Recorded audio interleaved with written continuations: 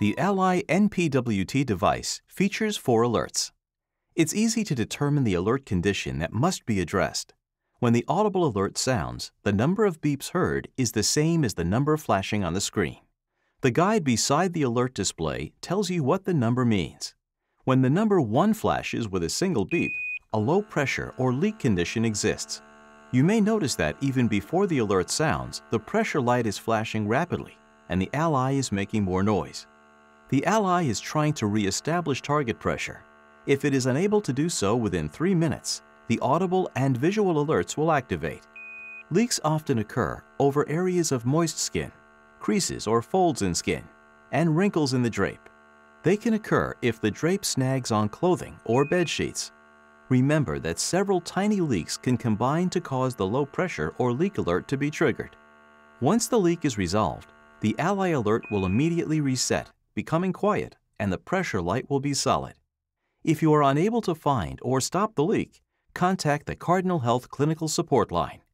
When the number 2 flashes and 2 beeps are heard, the Ally is signaling that either the canister is full or there may be a blockage in the tubing or dressing. Visually address the canister to see if it is full. If the canister is full, change the canister. Changing the canister is easy. First, turn off the Ally. Clamp the tubing and remove. Hold the blue twist and connect end of the tubing. Gently twist counterclockwise and pull the tubing up from the canister. Press the canister release button and pull the canister down and out of the Ally. To insert a new canister, line up the 2 ports on the canister with the 2 ports on the Ally. Press the canister up and into the Ally until it clicks and locks into place. Reattach the tubing to the canister by lining up the blue twist and connect end of the tubing to the port on the canister. Push down and twist clockwise to lock into place. Unclamp the tubing and turn the Ally back on to resume therapy. If the canister is not full, turn the Ally off and then back on to resume therapy. If changing the canister and/or turning the Ally off and then back on does not resolve the alert, look for occlusions in the tubing or possibly in the dressing. Change the tubing and/or dressing as needed to resolve the alert. The canister full alert begins when the canister is 90% full, but the Ally continues to work until the canister completely fills. Keep the Ally upright. If the Ally is placed on its front, fluid entering the canister causes a false canister full alert and the canister must be changed.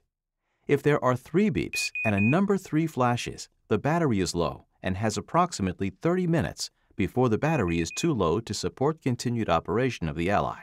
The Ally must be plugged into a power source to recharge. Use only the AC power adapter that came with the Ally. Alerts 1 through 3 may be muted for 5 minutes by pressing the on button while the alert is sounding. The alert condition number will continue to flash in the display even when the audible alert is muted. When a number 4 flashes and a short beep or chirp is heard, it is time for the Ally to be returned to Cardinal Health for service.